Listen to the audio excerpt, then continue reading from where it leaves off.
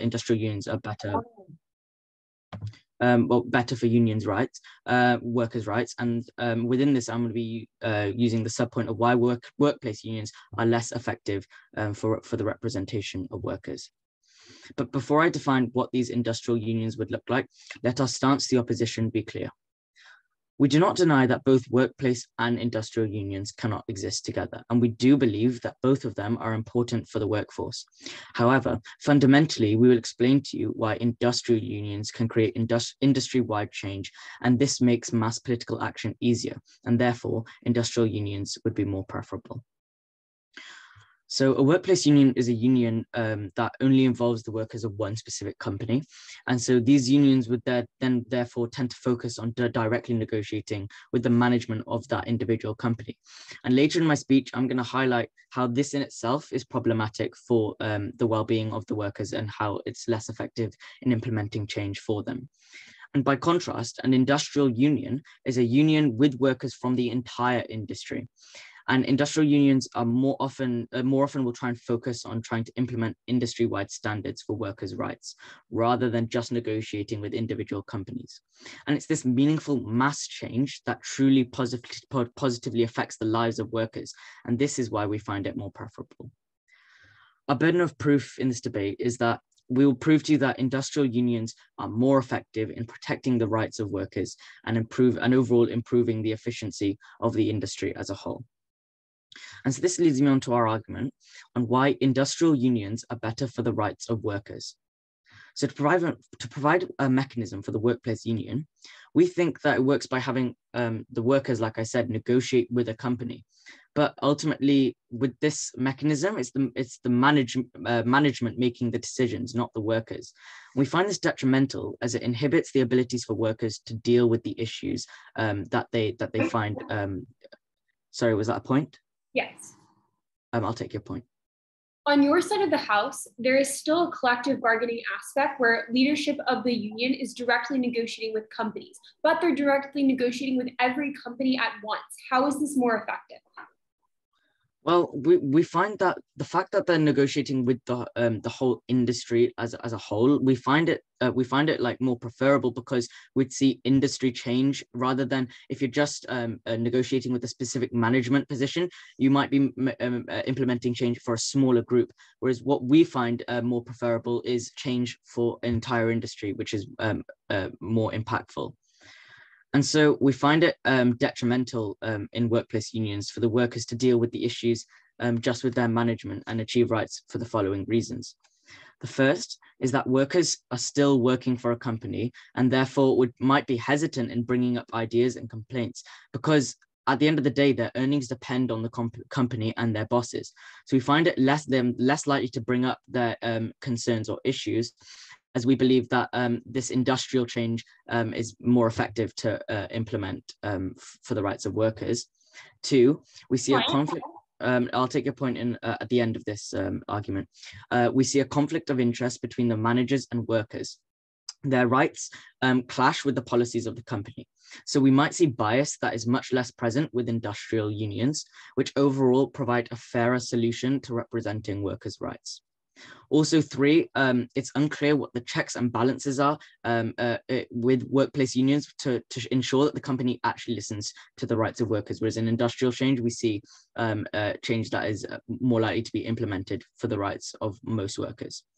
And four, we see conflict between companies' objectives and the workplace unions, because companies will want profits, and therefore we believe that wages will be less likely to arise. And therefore, we think it's less likely for the rights of workers to be achieved under their side. And I'll take your point now quickly. If a worker is so scared of their employers that they're not going to create a workplace union, what incentive do they have to unionize against the entire industry, which includes the company that they are so afraid of?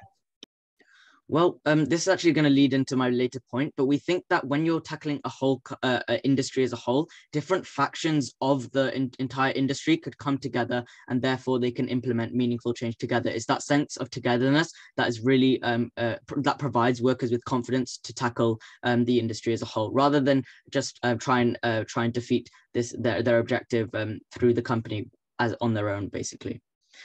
On the flip side, to provide a mechanism for industrial unions and why they're more preferable on our side of the house, there are lots of different sectors within a company. So we see workers, cleaners, and many different people, and they belong to different industries, but they exclusively have different problems.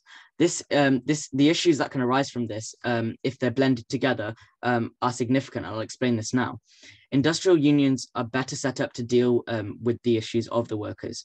In a workplace union, specific areas of the job make up a minority. So it's unlikely that issues may be taken seriously due to limited resources of workplace unions. And it's more efficient for them to focus on the majority within a company. We find it preferable that industrial unions represent all. Within industrial unions, no thank you, they create forums for specific minorities within an industry, like I said, to unite under different factions so they have a stronger voice and make it more likely for issues to be dealt with. And this actually pressures the government to make change, because any disruption within the industry is like important to the government, as it could cause economic disruptions. And therefore the government has an incentive to intervene to act in the best interest of the individuals and the economy. So it's more likely that the government will listen to these issues. And additionally, the government versus company, with the government versus the company, we see, we're going to explain who's the better actor to initiate change. It's the obligation of the government to incentivize to protect its citizens, as this has positive feedback connection with trade unions. So it's more likely to enact change. And also, it's personally detached from the workers, so it will not be held back by biases. And this versus the company, who is more likely to be profit orientated, whilst workers are the core of the company. It's ultimately the incentive to make more money. And so it's more likely for conflicts of interest to occur between companies. So therefore, industrial unions as a whole provide a more weighed balance to implement meaningful change that positively affects the lives of the workforce. And this in itself provides a more sustainable future for industries as a whole. Proud to propose. Thank you.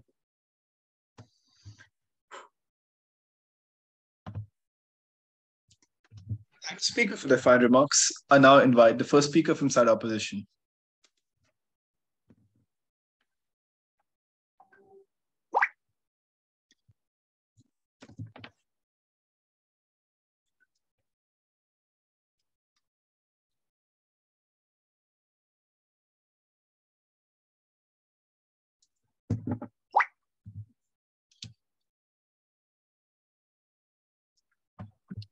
All right, am I audible?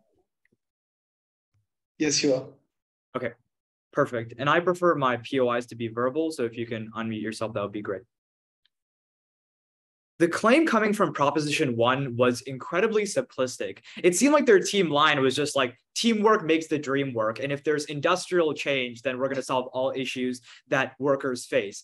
The biggest problem with their side is that they neglect the fact that workers have very different interests, very different grievances, and work in companies that have completely different conditions. They never proved to us how in an industry that was so different, how they were going to get collective change together. Instead, what was likely to happen on their side of the house is that you got diluted change, and change that only occurred at the least common denominator. They never provide you a single reason why they get unity on their side of the house as opposed to fragmentation. We argue that workplace unions are going to be far more representative and meet the direct needs that people ask for themselves. That's why we're so far ahead on side opposition. I'm going to forward two substantive arguments for side opposition, but before that, some framing and then rebuttal. First, on the level of framing, I think we largely agree with side proposition's framing that on our side of the house, there's less emphasis on industry-wide unions, and there's more smaller unions that exist at a company-based level. But I want them to clarify in their next speech what industrial level change actually means, because their entire case is very unclear. What kind of change occurs? Are they lobbying the government for legislative change, or are they working with different companies? I think side proposition needs to clarify this. I can clarify this for themselves, because at the end of the day, what they need on their side of the house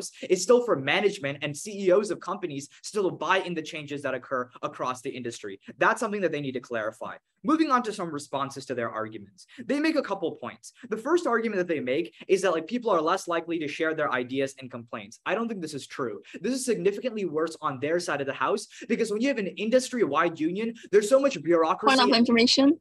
Thank you. So if I'm a small worker, it's much less likely that my concern will be heard in an industry of thousands upon thousands of workers versus just my simple workplace. So if people have grievances, those grievances are much more likely to be communicated within a smaller workplace than in a broad industry. Secondly, they make this claim about how like minorities are going to stand to benefit. I don't think this is true. I think on their side of the house, minorities are less likely to have their voices heard and have less leverage. Because for example, if we take for example like the steel working industry within the United States. This is a white dominated industry, but there's specific places in the United States like Alabama or like Georgia where there's primarily Black workplaces. Those workplaces on our side of the house can get specific changes to deal with things like harassment and racism. But on their side of the house, they have to go up to the white heads that run the industrial union and get support from them. That was significantly less likely than them working within their own workplaces and creating changes and different things like that. Their last idea was how they're going to pool resources and get different people working together. I'm going to respond to this within my own material.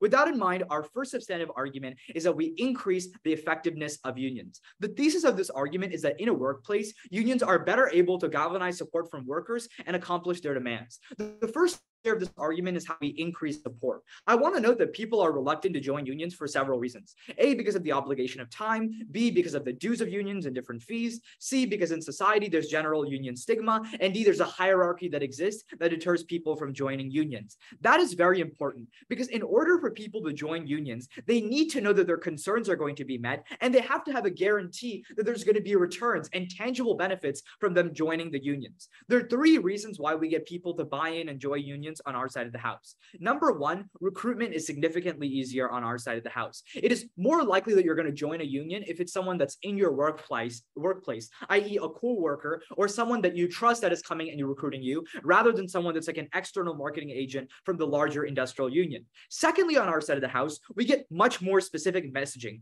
People within the union are speaking to your specific issues as opposed to broad industry problems. So if, for example, you work for a manufacturing plant and the biggest concern is safety, you don't want to hear about hours and different things like that. You want to hear about safety. So messaging on our side of the house is more persuasive and more compelling because it's specific to the workplace. Finally, I think it's because you're more likely to see change quickly. When you have workplace unions, you're more likely to see immediate returns. This is number one, because like I said before, there's less red tape and bureaucracy that exists. But finally, for change to happen on their side of the house, there's to be large levels of buy-in, i.e. workers across different companies have to come together and agree that a problem is an issue, strike for that problem, or lobby for that problem for that to be solved. That requires far more work than our side of the house. So if people are more likely to see returns at a faster pace, they are more likely to stay within the union. At that point, we not only get better recruitment, but people stay in the unions on our side of the house. Before I move on to my second layer, I can take a point if there is one. Okay, seeing no points, I'm gonna move on to the second layer. Actually, yeah, go ahead. Don't you think in the industrial union where different people come from different backgrounds, they have different perspective of things, so therefore it would make things more efficient instead of bureaucratic? I think it makes it less efficient. If you have different perspectives, it's better for you to work in your specific workplace and get those demands accomplished rather than competing with 5,000 other people who have different interests than you to get something accomplished. That was the collective action problem on your side of the house. Second layer is how we improve the bargaining process. Companies are more likely to comply on our side of the house because the demands that unions make are specific to the workforce. The problem with an industry-wide union is that companies have different capacities. That is to say that a company like Starbucks that has billions of dollars in profits has less of an ability to support their workers than a smaller mom and pop coffee shop, right? So you can't implement a one-size-fits-all solution for all companies. Why is this harmful? Number one, you get to a race to the bottom on their side of the house, which means that for you to get industry-wide standards, you need to dilute the demands to make sure that companies get buy-in. That is even the lowest denominator of companies. Even if on our side of the house, we don't get the lowest denominator, at least the majority of people get better benefits, get comprehensive changes in wages and working conditions, while on their side of the house, they dilute changes. Secondly, on their side of the house, if they want to get more aggressive changes, they have to have longer, extended strikes. And this is incredibly damaging because the longer strikes go, the less like income people are getting, the less like capable people are to pay for things like rent and pay for things like food. This means means that people realize that the costs of joining a union is too high and they're less likely to join the union. Second substantive is how we get better representation for workers. Even if we assume that buy-in is symmetric, workplace unions are more effective at getting improving working conditions for specific issues that companies face. First of all, I want to note that different companies experience different issues. So for example, Starbucks had a massive harassment and secrecy problem. Amazon had an issue of safety concerns and people working very long hours. That is to say that different companies within individual industries have different problems that affect them. The problem is that these specific issues are unlikely to be resolved of the union at large in the industrial union, because the only way that the industrial union gets something accomplished is if there's broad-based support from all workers. So while on their side of the house, they may get some base level working conditions accomplished, the more specific issues that people face, like harassment that's occurring or racism or issues of oppression that are occurring in the workplace, those specific issues don't get resolved on their side of the house. Why were we likely to get representative solutions for workers? There were 3 reasons. A, it's because workers have an established known relationship with the company administration that they collectively bargain against. Secondly, it's because there was less internal gridlock within the union because there's simply less people. On their side of the house, you're more likely to see competing interests and fracturing, where different people have different concerns, which means that no one is able to agree on actual solutions. And finally, on our side of the house, you got more reliably engaged members. They're more likely to participate in strikes, and they know that those strikes are going to directly benefit them. For those reasons, not only do we get more benefits, more union strength on our side of the house, but we get representative solutions as well. Very proud to oppose. I'm the speaker for their final remarks. I now invite the second speaker from side proposition. Here. Okay.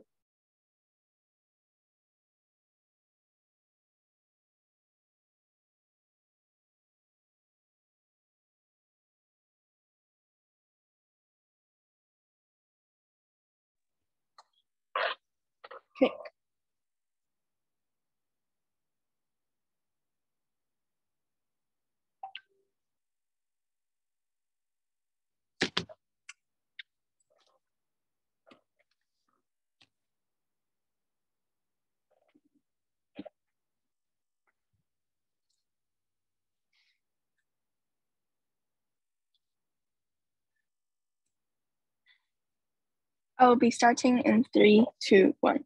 Today's side proposition have mistaken the whole motion. We tell that we're not arguing for a pure industrial union. We tell that this motion is not a zero sum. We tell that industrial union can also coexist with workplace union. But what's the difference is that on our side, we prefer industrial union better, because we believe that industrial union could create an industrial-wide change. And this is what is most important in this world. And this is the most urgent thing that we need to solve. And we think that it makes mass political actions easier and more efficient. So today, I will be bringing to this debate on my substantive about how industrial unions would be more efficient, would create better efficiency for the workforce. But before I start my substantive, 4 pieces of rebuttals. First, side proposition said that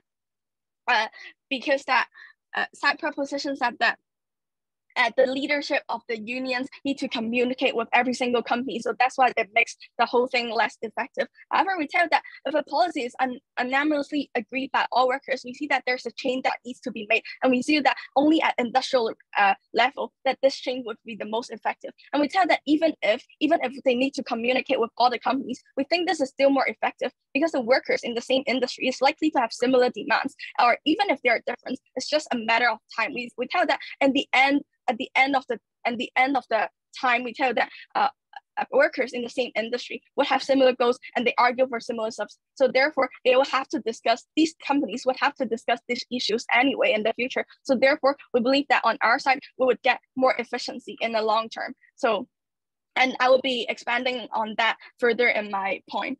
Second point of rebuttal on their question of what does industrial level change mean. We think this is very obvious, right? We see that it looks like something like better safety standards for construction workers, less working hours, so increase in wages for different sectors, catering to their needs. And we tell that maybe, for example, teachers arguing for working for a smaller class size because working for a smaller class size. So we don't think there's any confusion here, and we don't think why these kind of changes should not be on the industrial level, and why is it not as important as the workforce workforce change. So on to our third point of rebuttal is how workforce union would be increasing the effectiveness.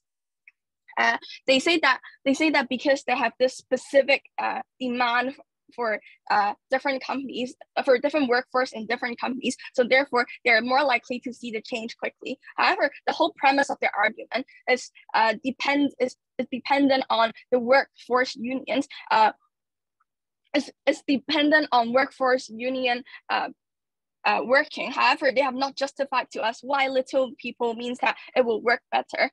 So therefore, their explanations are just assumptions instead of are just very shallow. Onto the fourth point of rebuttal, they said that also people in the workforce, they in the industrial union, these workers would have competing interests. However, they have not proven to us why workers from the same industry will have conflicting interests. However, on the other hand, we tell you that workers from the same industry, it's very likely for them to have the same to have similar interests and similar things that they want to argue for, because they are experiencing the same industrial problems. For example, miners in the past, they were experiencing poor working environment and those kind of stuff. So therefore, we believe that there would not be competing interests. So therefore, there would not be a trade-off in efficiency. Now, moving on to my substantive on how it increased the efficiency of the workforce. So what I said, there are 4 ways of how we see this happening.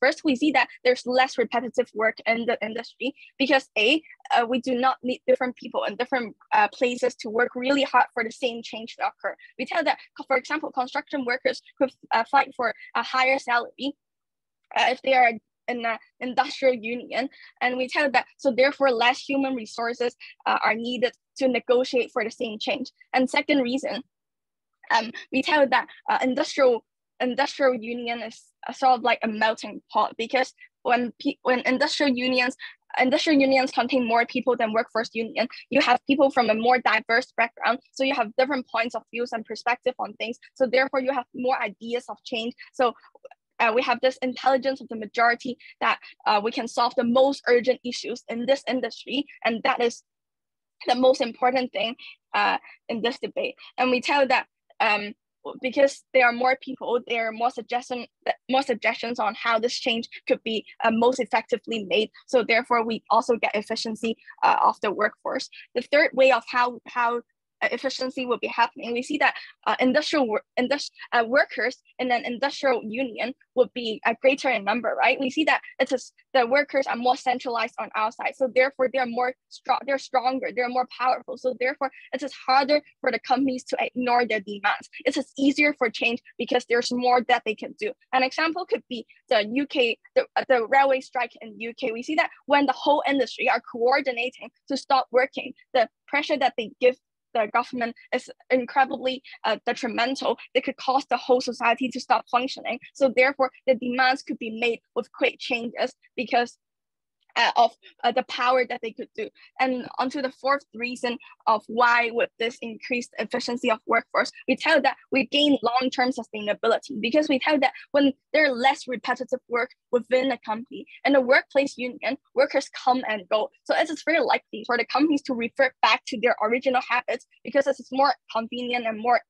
cost efficient. However, if you're doing an industrial change, this change would be permanent. So therefore, we don't need people to continue fighting for the same rights or policies every time. So before I move on to the impacts of having a higher efficiency, is there any POI at this point?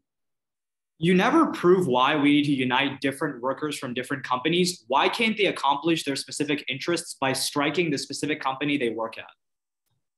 Okay, we tell that they will have the same goal, because we tell that the problems within an industry is coherent, right? We tell that in an industry, the problems that people are facing is very similar. As the example I've given you on how does the railway workers, they want to strike for a better working environment and a better safety safety standards. We tell that these are the things that are common for all industrial workers, and these are the most important stuff. As for individual companies, if you have individual demands, it's okay for you to have this choice to create a workforce company, but that is not the major goal in the current status quo, and that is not the most urgent issues. So back to the points of this improved efficiency in workforce. We see that in two perspectives. First, in workers, we tell that workers could argue for more rights because this is easier and more likely to get the rights with industrial union. And secondly, we tell that the workforce could divert their time and attention to doing real work instead of getting distracted. And this leads on to the benefits of companies, obviously, having a more efficient workforce, so the company would gain more profits. And then the second perspective of this is on industry. So because we're initiating change in one go, and we ensure the quality of the sector and have standardized rules. So therefore, I'm so proud to oppose. Thank you. Thank you, Speaker, for the final remarks. I now invite the second speaker from side opposition.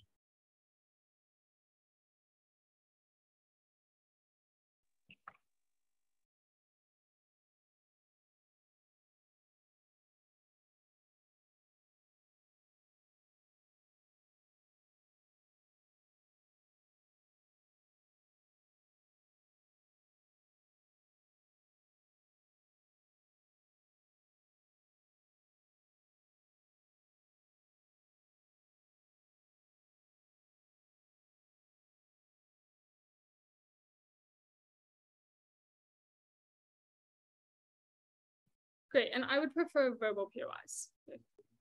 Awesome. With that.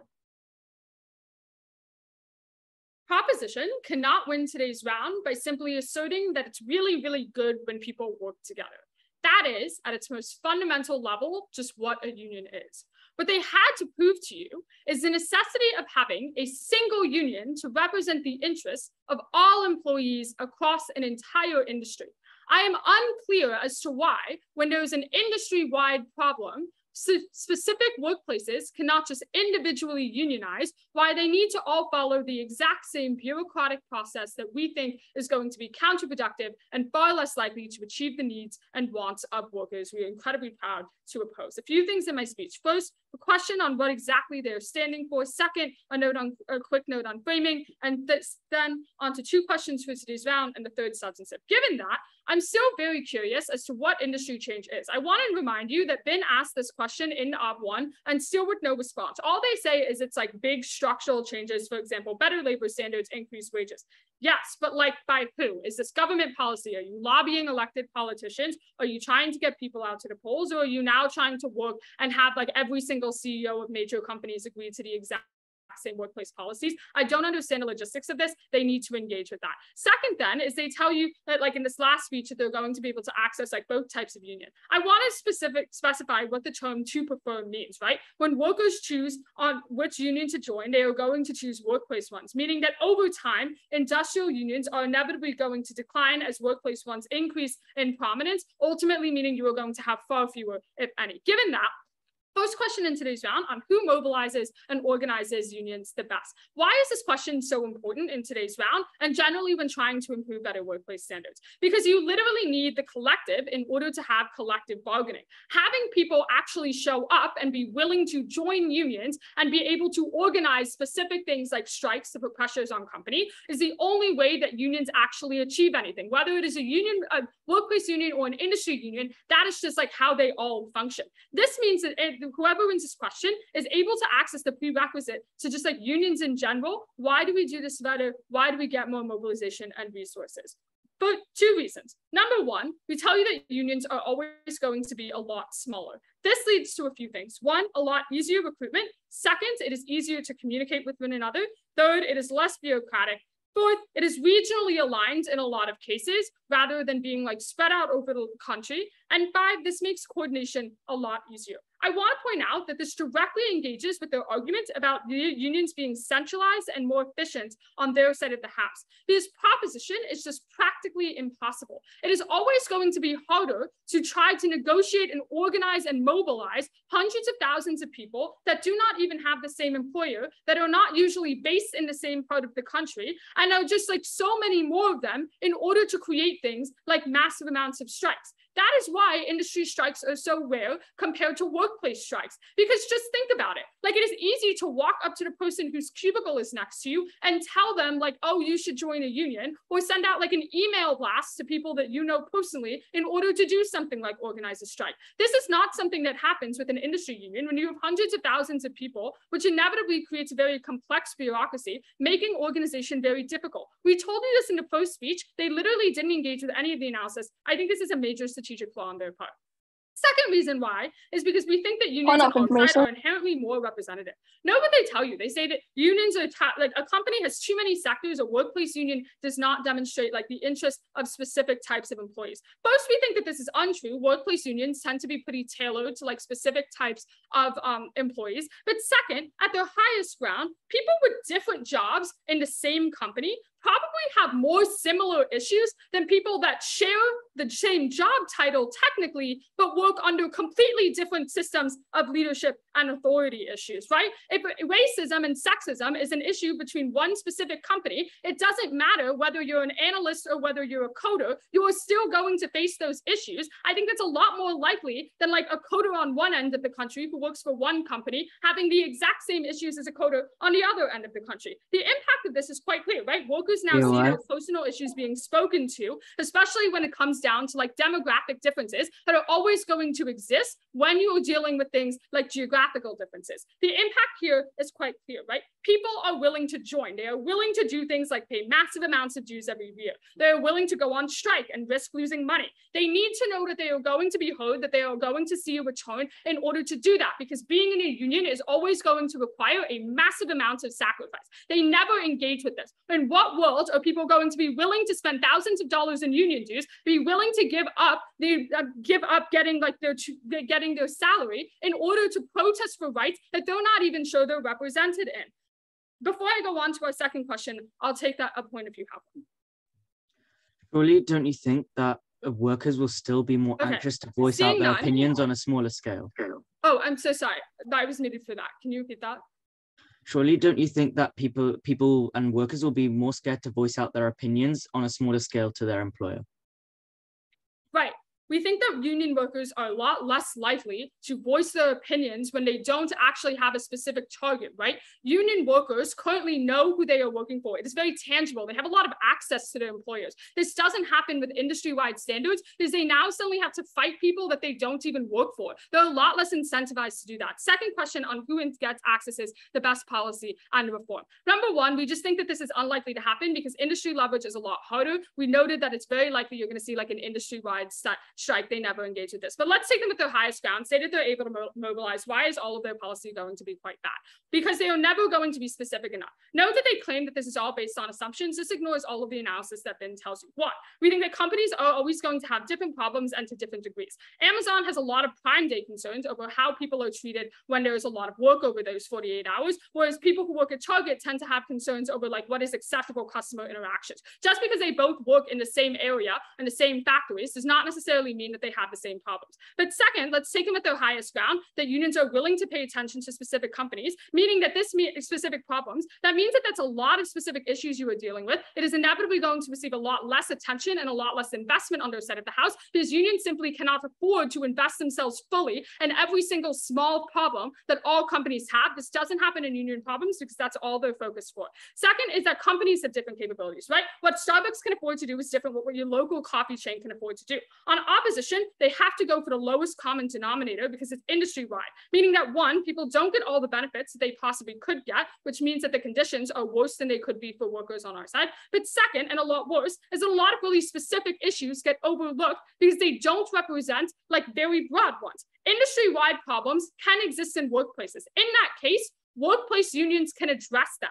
But when there are workplace-specific issues, industry unions are unable to deal with. That's the comparative they have to engage with. Third sub then on societal harms. Thesis here is it's really bad for the economy when entire industries go on strike. Because even if conditions in some companies increase, the entire industry as a whole has to strike, meaning that nationally, they're going to be shut down for weeks. This happens to the most severe degree, because oftentimes best policy is considered that you can't like fire striking employees, meaning that they're going to lose out on entire sectors of the economy. All businesses are going to stop like producing and distributing for weeks and months on end. This is really bad because they are eventually not even striking for a cause because some people have gotten what they already need. This is detrimental for the economy at large because it's ruining companies that employ thousands of people, all of this fueling anti-union sentiment as it takes an incredibly detrimental toll on the economy as a whole, making it harder to get things done in the future. Proud to oppose.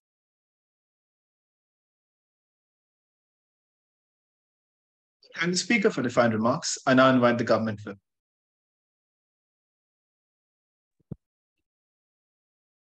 I prefer my POIs audibly. We never denied the benefits of workplace unions, and we think that it is legitimate for both to exist. But ultimately, we think that due to industrial unions involving the government as a stakeholder, it makes it more likely for the rights of workers to actually be protected on our side of the house. We have told you very clearly in the first speaker that we see how like structural change is actually happening by having like these industrial unions pressure the government in two ways, either through like strikes or online signatures, or having like leaders of industrial unions directly negotiating with the government to achieve an improvement in these standards in the industry.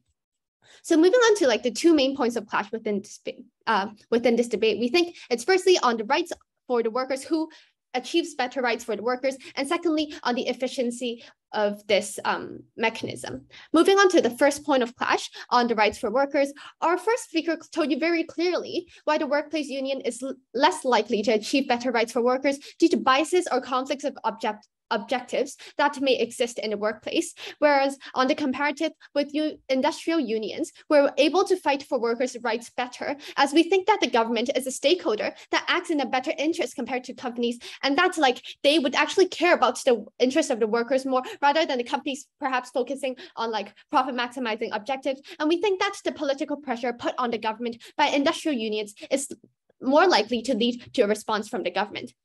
So what response did we receive from opposition? They told us two things. Firstly, they think that it's significantly worse on our side of the house for people to reflect their views, as like they think that the industry is very broad. And secondly, on how they think that it's less likely for minorities to have their voices heard. Our response towards their first statement is that we don't think it's true. We tell you that individuals are less likely to be seen as whistleblowers on our side of the house due to the fact that there is like a small amount of people in the workplace, it is more likely for the workers to be targeted by the managerial people within the company, as there is a very direct and obvious conflict of interest. And whereas for like industry-wide standards to be achieved, usually only on our side of the house, usually only the leaders of the industrial unions need to act as a representative to negotiate for the rights of workers on their behalf. And it's less likely for people to actually need the confidence to negotiate face-to-face with their bosses, and for them to actually worry about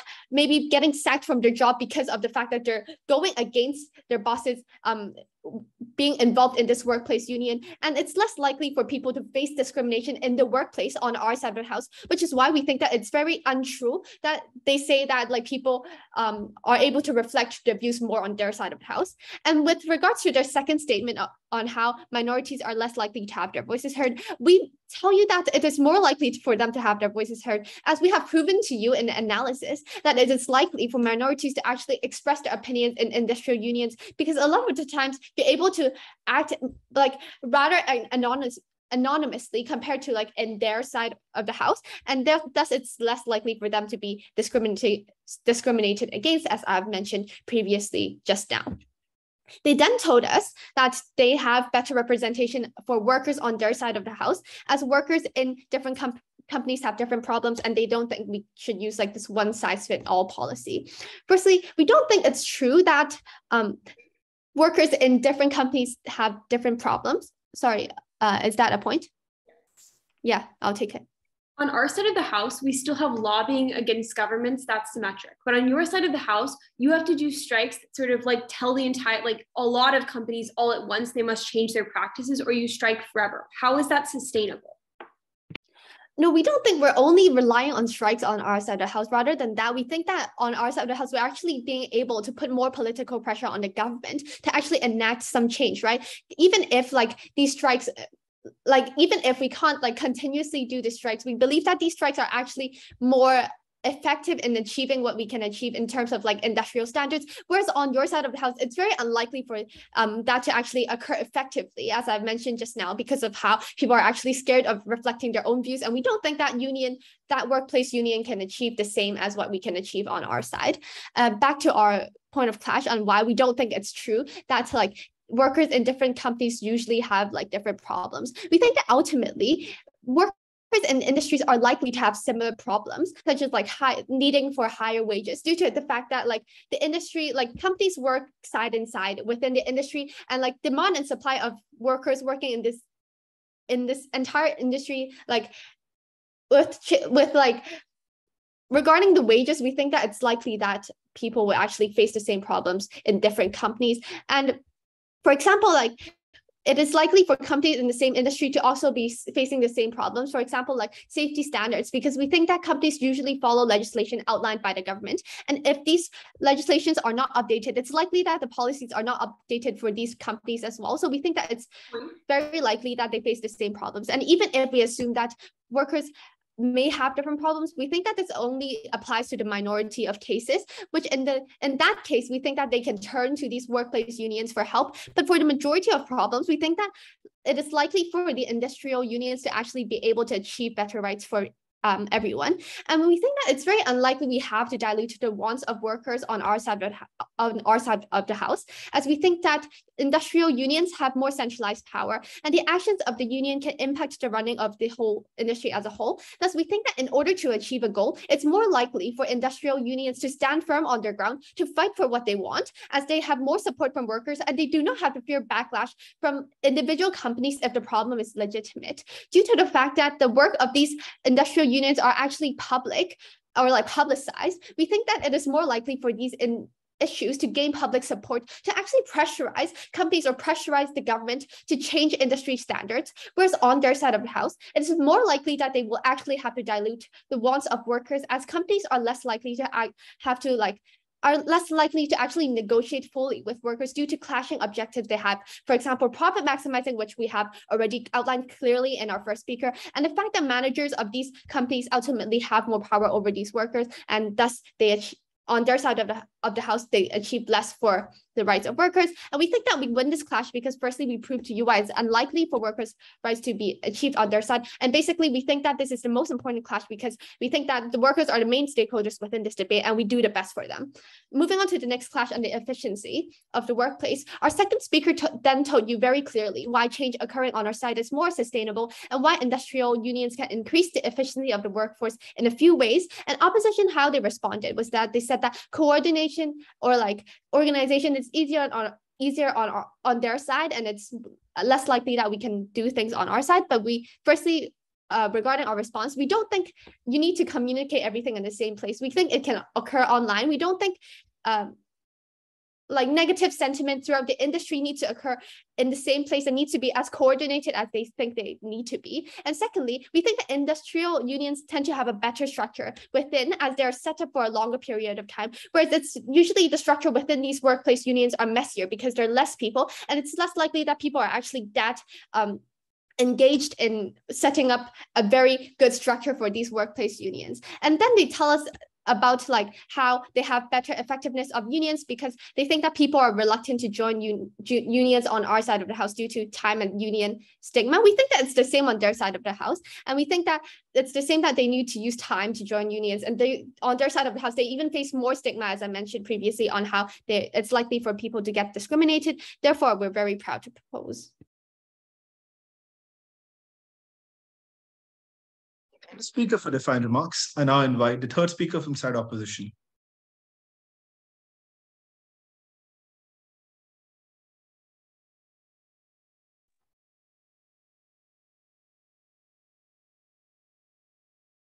All right. I prefer verbal POIs, please. the biggest fear of a worker when it comes to deciding if they should join a union or not is not when they get to the union, if they will speak up because they fear they might be discriminated against or they might not be able to remain anonymous. It is if they should join the union in the first place. They already feel retaliation. It is a massive use of their time. They have money that is spent in this. They worry if it will ever create any tangible impact for them.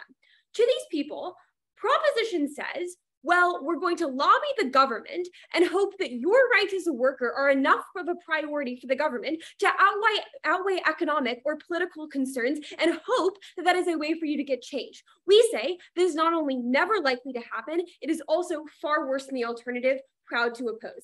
In this speech, I'm going to give 2 points of tension, proposition down, proposition's bench, then debate the rest of the debate in 3 clashes. 2 points of tension then.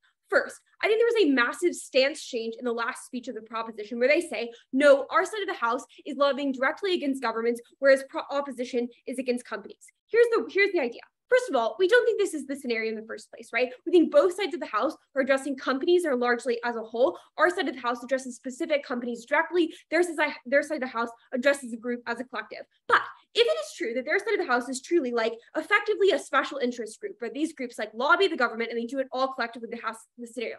This is the worst case scenario because it is so much less likely that a government who is balancing every economic incentive and every interest that a voter has outside of economics and the interests of workers all together, that is the least likely scenario in which the interest of any worker at all is considered in governmental action and changes mid, let alone the fact that every worker is not the same and they have different incentives down the line.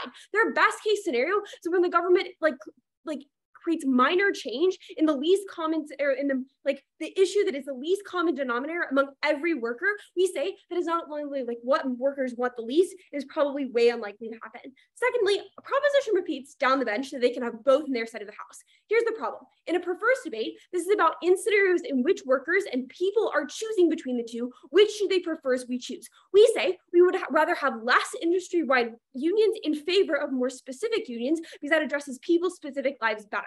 With that, 3 clashes in the round. The first clash is on the broad strength of unions. I want to note this is the single most important impact of the round. This is because unions are reliant on worker participation. If we prove we get less people on proposition side of the house that are interested in joining a union, regardless of what kind of union it is, we win the round because we have more unions on our side of the house, regardless of what form they take. Notably, this was framing we gave you from the one it never got engaged with. What did we say? We said workers are extremely skeptical of joining unions because of the time, financial cost, and just general fear that they will be retaliated against for making that choice, right? In the status quo, the biggest stigma against unions right now is the idea that they're bureaucratic and undemocratic and that workers are effectively wasting their money for a response they will never get in return. We say the status quo stigma is only perpetuated in proposition side of the house when they say we wait and we hope that we participate in a really, really large union and hope that eventually the issue that is most important for us actually comes to the table, becomes a really, really central issue for the union. We say this is unlikely, but even if it's likely to happen, we say no worker believes is in agreement about what is the single most important issue. So we say we give each union worker exactly what they want, whereas their side of the house relies on the idea of all of them sort of believing the same way and having the same rights down the bench. The second thing we said is our third substantive argument that got no engagement, right? We said there's massive public backlash to industry-wide strikes because they affect the economy far more directly and far more widely than a company-wide strike. No economy is reliant on one company, maybe outside of Amazon, but I even think that is kind of unlikely. Whereas if industry-wide strikes occur, I think entire economies are at least affected in the short term. For example, if all of Japan's automation workers strike, I think that would be a really, really massive problem for every citizen there. Whereas if Toyota striked, I don't think they would care nearly as much. Why does this matter? One, obviously there's an economic impact. Right, that affects people that had no real impact on the reason why problems exist in the first place. But second, it drains long-term buy-in and the bargaining power of unions. If the public is against unions, they feel like they're disruptive to society, they make it harder for them to feed their families, right? All of this is a reason why unions have less political capital to do all of the government buying the proposition wants and also get all the members that are necessary to achieve any union action at all. Third, even if participation isn't lower on their side of the house, it is still that like energy to participate in actual things like strikes or collective bargaining is, right? So even if they still get people, they're still paying the dues and like technically call themselves a member of the union, they're less likely to strike, which means the actual like leverage behind any action that a union does ultimately goes away. What is the impact of this? Is that workers lose their biggest advocate. In the status quo, exploitation is on the rise and jobs are ultimately more dangerous and more exploited than they were before. We need unions more than ever. And we need to combat the idea they're undemocratic so that workers feel there are valuable places for them to put their time and money into. On their side of the house, we both agree unions are important. Only our side sustains the impact of unions long term. Before I move on, I'll take your point. How are companies incentivized to actually negotiate with workers if they face no pressure at all on your side of the house? Effectively, a union has one big leverage, is that if people work for the company and can decide not to work for the company at any time, that is a strike. On their side of the house, they do not prove what alternative form of bargaining or like leverage a union has, right? Their side of the house has to employ really large, wide-scale industry-wide strikes. On our side, we say company-wide strikes are more likely to occur and are more effective because those are actually the workers that are affecting in the first place. Second clashes on representation. We gave you 3 arguments. I think only one of them was really just, which is the idea of like, there are not really that many issues that every specific union or company faces differently. We say, fine. Even if this is true, there are still varying degrees to which each worker experiences these issues. So while every worker might be generally concerned with things like safety and also their pay, some might be way more concerned with their safety compared to pay in the first place, because I feel like that is a far more tangible threat to their lives. On their side of the house, they ask you to like pull their resources and then say, pick one of the two to fight for at a mass level. We say this is unfair and likely just not responsive to what workers need on an individual level. So we get better prioritization that affects workers on an individual level. Secondly, though, the unity the workers feel is far more likely to continue on our side of the house. Workers are just more similar to each other when they're fighting against the same company. Decisions against collective action will be like more representative of a much, much larger group on our side of the house. Why does this matter? Importantly, I think the way that they never addressed, right, was that industry-wide problems are also company-wide problems. We address industry-wide problems, maybe not the same order, but they ultimately get addressed. But company-wide problems are not likely to be industry-wide problems, at least not all the time. We address both, they only address one, they never engage with that. Lastly, on effectiveness. We just think they're less likely to strike and sustain a strike in Proposition's world. It is harder to mobilize and get enough group support to do this. You have to, like, a worker has to feel that the issue affects them, their company is particularly egregious on that issue, and they have to have faith in the long-term effectiveness of a strike to participate in a long-term manner. We do not think this is likely. Second of all, we said recruitment and messaging get way worse on their side of the house because the issues are broad. They're the least common denominator. On our side of the house, it's the issue that matters to a person the most, which is most likely to get them to join. It's most likely to get them to be a participatory and active member. We say a union is only as strong as its members. We motivate its members to stay and motivate them to be active. Very proud to stand in the opposition.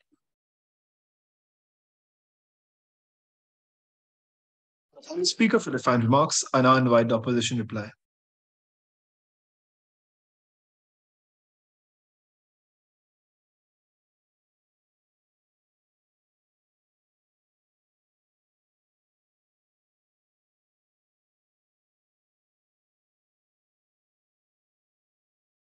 All right, am I still audible?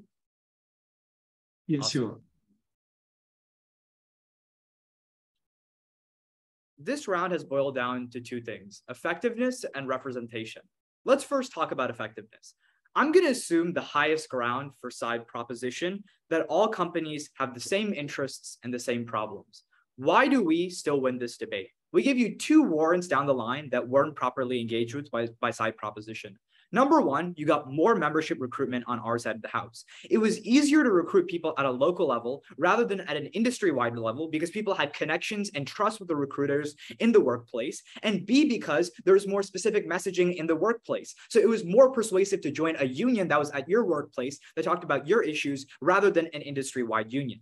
Secondly, it was far easier to organize a union at a local level. In a smaller workplace, it's easier to communicate with people and it's easier to unify them because there's a smaller number of people and they tend to have common issues. They tend to be the same people that you see at lunch every single day, the same people that you work next to. So rallying around people was significantly easier in a smaller confine of a single workplace than a broad-based industry. The problem on their side of the house is that they needed buy-in from every single worker to get massive levels of change. And we told you down the bench that things like fracturing and competing interests was likely to happen. So the sustained changes that they said would happen on their side of the house was very unlikely. So in the short term, what happens on their side of the house? Either number one, they don't get change because they're not able to galvanize people to a significant extent. But second of all, even if they do get change, there's a race to the bottom effect, where people shoot for the lowest baseline in order to get broad-based support from everyone.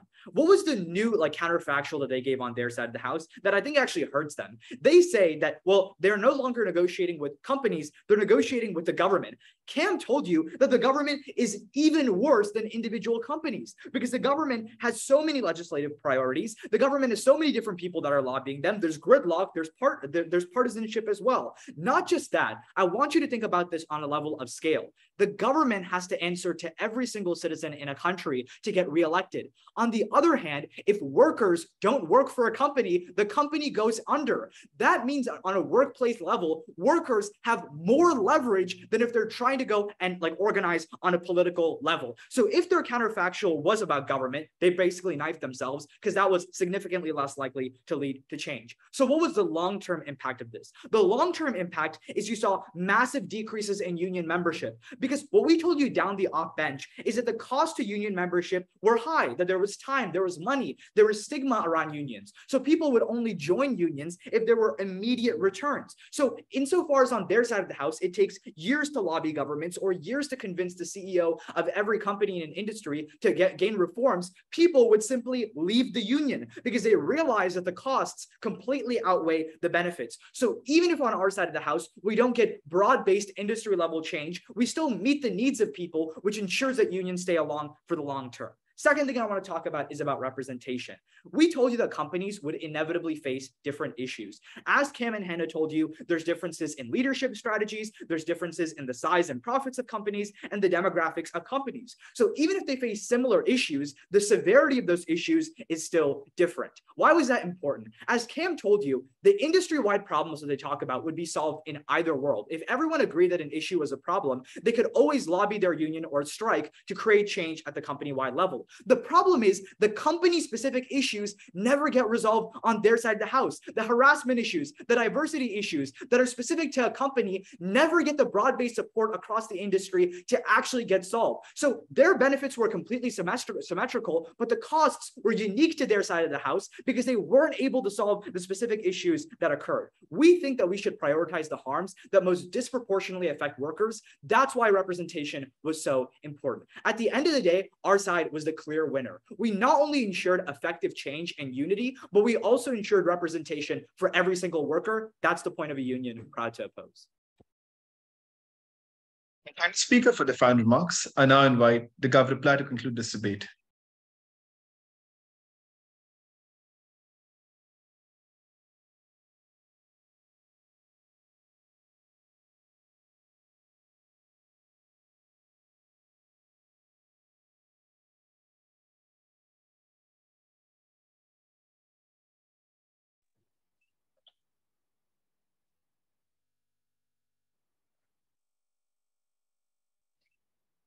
Ladies and gentlemen, what are the metrics of judging this debate? There are two questions that we should look at. First, what issues are more important, industrial issues or workplace specific issues? And second question, who is more likely to get the change? On to the first question of what issues are more important. Today's side proposition keeps stressing that when you join a workplace union, you can't join an industrial union. But we have repeatedly told you that it is not true. We believe that if you have a choice between joining an industrial union or workplace union, we'll just prioritize industrial union because it makes bigger change, equal change for all workers in the industry. And we believe that this change is the common most urgent issue for all workers in the industry. So therefore, it is much more important for the workers to join the industrial union.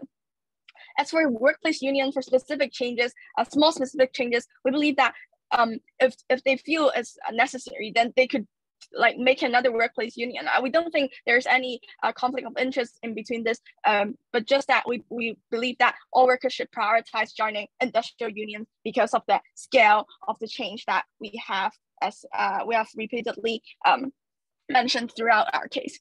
And interestingly, side opposition have never denied the importance of industrial change. So to make things easier, they said that industrial change can be done on a workforce level, and they say that even it will be even more efficient because there's less red tape or less bureaucracy. But we have repeatedly told you that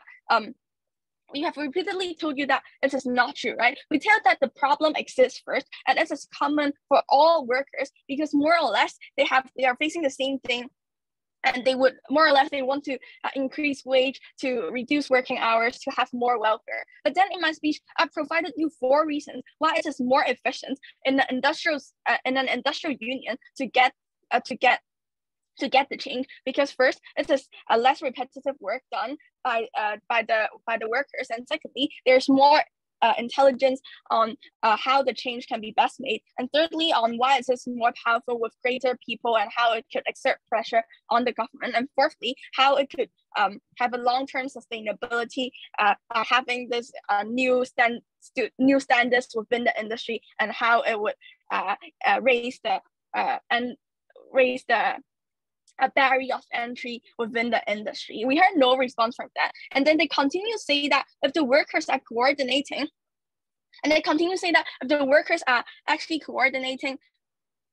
then they are afraid that the people, so therefore we have proven to you that this is more important for industrial change to be made. And we tell that in order for industrial change to be made, it is better for industrial union to do that. And then on to the second question, who is more likely to get change? So I'd like to address your misconstruement of our case. We said that our stance has not changed from the beginning. We've told you from the beginning that the government is a better actor for initiating change because the government has the obligation to protect the rights of the workers. And we tell that versus companies which were profit-driven, it is more likely for the government to have better motivation to create meaningful change within the workforce. Interestingly, they have also admitted that we'll get better collective actions and put pressure to the government. But then they start to worry that this scale of destruction is bad to the economy, and because that the workers don't want to be seen as destructive, they wouldn't want to join. However, we see this as ridiculous because putting pressure on the government is a good thing because finally the workers are able to express their dissatisfaction, and then which is the whole purpose of the union. And they can finally make changes. On the other hand, we have told you from the first point of the first speech that there's ultimate conflict between and dependence between the workers and their bosses. So therefore, the workers will feel pressured to make comments. So we get no reply from that other than the shallow one-liner that they could always strike. So therefore, even presuming the best case from side proposition, we see that the workers will be better on our side. Thank you. Thank the speaker for the final remarks. I thank all speakers. What an excellent debate. I'll now request the speakers to remain in this breakout room. I request the judges to join. Give me a second. Prop Prep 1. We'll deliberate over there.